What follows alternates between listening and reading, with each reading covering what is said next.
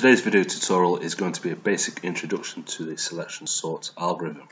The selection sort algorithm basically works by taking the first element in the array and comparing its value to the remaining elements within the array. Once it finds the smallest element, those two particular values swap. So in this example here today, we look at the first element, which is 15. The algorithm would search its way through the array of integers, and once it finds the smallest value, which is 3, then 15 and 3 would swap positions.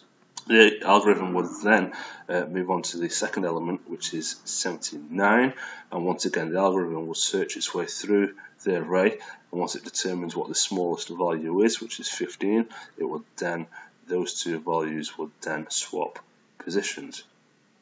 Next, it would move on to the third element, which is 74, and once again the algorithm would search its way through the remaining values until it finds the smallest value, which in this example is 16, and once again those two values would do a direct swap. It will then move on to the fourth element, which is 74, but as you can see 74 is smaller than 79, so it stays where it is. As you can see, we now have an ordered list of data by using the selection sort.